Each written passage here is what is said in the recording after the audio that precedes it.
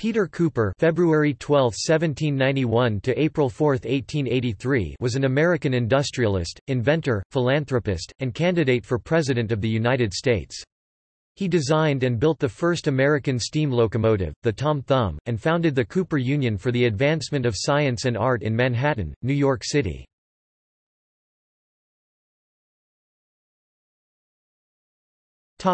Early years.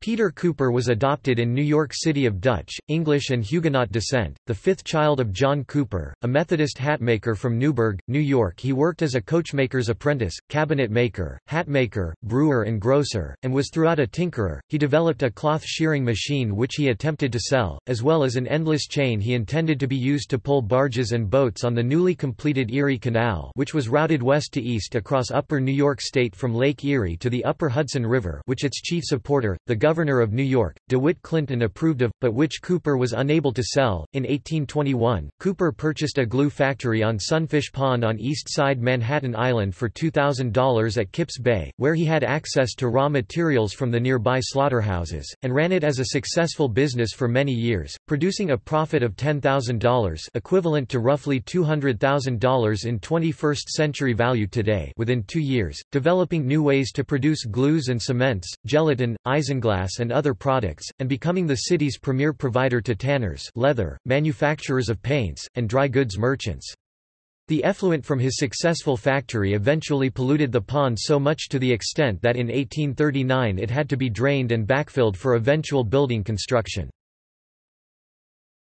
Business career. Having been convinced that the proposed Baltimore and Ohio Railroad would drive up prices for land in Maryland, Cooper used his profits to buy 3,000 acres 12 square kilometers of land there in 1828 and began to develop them, draining swampland and flattening hills, during which he discovered iron ore on his property. Seeing the B&O as a natural market for iron rails to be made from his ore, he founded the Canton Iron Works in Baltimore, and when the railroad developed technical problems, he put together the Tom Thumb steam locomotive for them in 1830 from various old parts, including musket barrels, and some small-scale steam engines he had fiddled with back in New York. The engine was a rousing success, prompting investors to buy stock in B&O, which enabled the company to buy Cooper's iron rails, making him what would be his first fortune. Cooper began operating an iron rolling mill in New York beginning in 1836, where he was the first to successfully use anthracite coal to puddle iron. Cooper later moved the mill to Trenton, New Jersey on the Delaware River to be closer to the sources of the raw materials the works needed. His son and son-in-law, Edward Cooper and Abram S. Hewitt, later expanded the Trenton facility into a giant complex employing 2,000 people, in which iron was taken from raw material to finished product. Cooper also operated a successful glue factory in Gowanda, New York that produced glue for decades. A glue factory was originally started in association with the Gansland Tannery, there, in 1874, though the first construction of the glue factory's plant, originally owned by Richard Wilhelm and known as the Eastern Tanners Glue Company, began on May 5, 1904. Gowanda, therefore, was known as America's glue capital. Cooper owned a number of patents for his inventions, including some for the manufacture of gelatin, and he developed standards for its production. The patents were later sold to a cough syrup manufacturer who developed a pre-packaged form which his wife named Jell-O. Cooper later invested in real estate and insurance, and became one of the richest men in New York City. Despite this, he lived relatively simply in an age when the rich were indulging in more and more luxury. He dressed in simple, plain clothes, and limited his household to only 2 servants. When his wife bought an expensive and elaborate carriage, he returned it for a more sedate and cheaper one. Cooper remained in his home at 4th Avenue and 28th Street even after the New York and Harlem Railroad established freight yards where cattle cars were parked practically outside his front door, although he did move to the more genteel Gramercy Park development in 1850. In 1854, Cooper was one of 5 men who met at the house of Cyrus Westfield in Gramercy Park to form the New York, Newfoundland and London Telegraph Company, and, in 1855, the American Telegraph Company, which bought up competitors and established extensive control over the expanding American network on the Atlantic coast and in some Gulf Coast states. He was among those supervising the laying of the first transatlantic telegraph cable in 1858.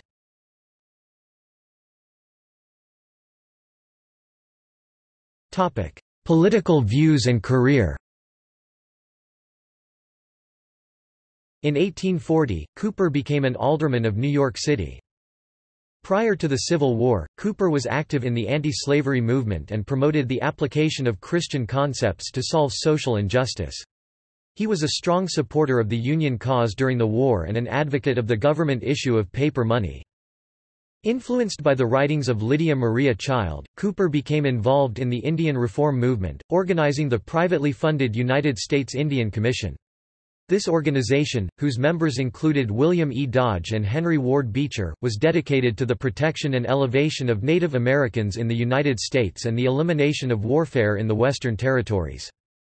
Cooper's efforts led to the formation of the Board of Indian Commissioners, which oversaw Ulysses S. Grant's peace policy. Between 1870 and 1875, Cooper sponsored Indian delegations to Washington, D.C., New York City, and other eastern cities. These delegations met with Indian rights advocates and addressed the public on United States Indian policy. Speakers included, Red Cloud, Little Raven, and Alfred B. Meacham and a delegation of Modoc and Klamath Indians. Cooper was an ardent critic of the gold standard and the debt-based monetary system of bank currency. Throughout the Depression from 1873 to 78, he said that usury was the foremost political problem of the day. He strongly advocated a credit-based, government-issued currency of United States notes. In 1883 his addresses, letters and articles on public affairs were compiled into a book, Ideas for a Science of Good Government.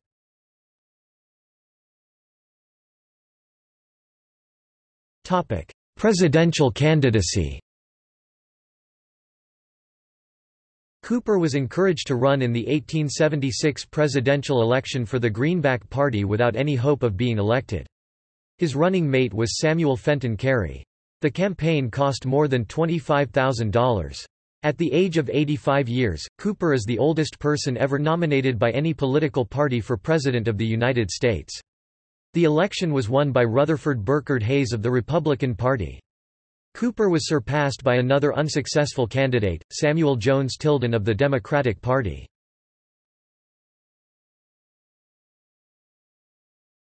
A political family.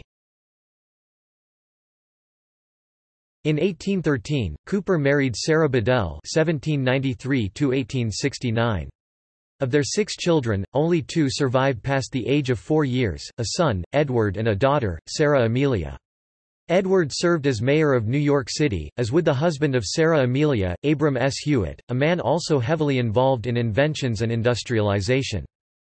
Peter Cooper's granddaughters, Sarah Cooper Hewitt, Eleanor Garnier Hewitt and Amy Hewitt Green founded the Cooper-Hewitt National Design Museum, then named the Cooper-Hewitt Museum, in 1895. It was originally part of Cooper Union, but since 1967 has been a unit of the Smithsonian Institution.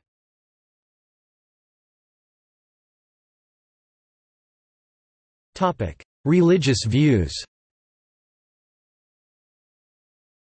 Cooper was a Unitarian who regularly attended the services of Henry Whitney Bellows, and his views were universalistic and non-sectarian. In 1873 he wrote, "I look to see the day when the teachers of Christianity will rise above all the cramping powers and conflicting creeds and systems of human device, when they will beseech mankind by all the mercies of God to be reconciled to the government of love, the only government that can ever bring the kingdom of heaven into the hearts of mankind either here or hereafter."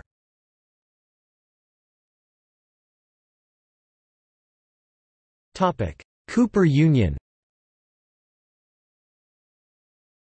Cooper had for many years held an interest in adult education. He had served as head of the Public School Society, a private organization which ran New York City's free schools using city money, when it began evening classes in 1848.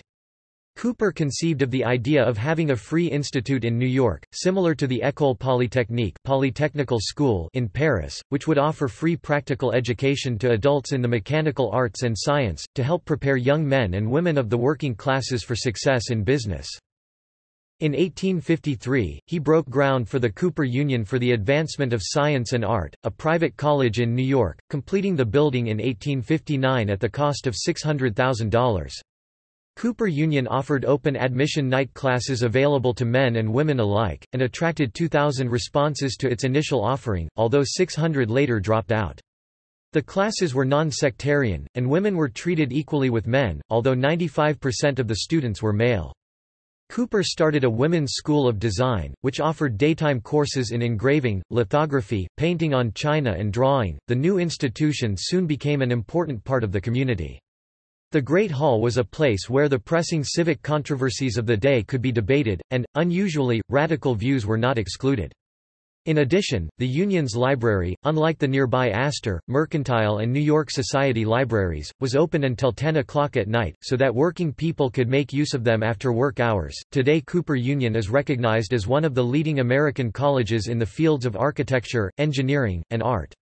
Carrying on Peter Cooper's belief that college education should be free, the Cooper Union awarded all its students with a full scholarship until fall 2014.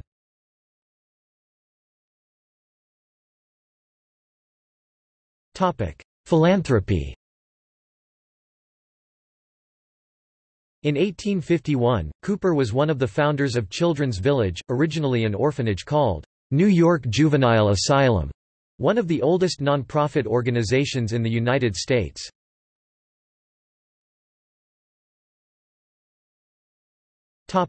Death and legacy. Cooper died on April 4, 1883 at the age of 92 and is buried in Green-Wood Cemetery in Brooklyn, New York.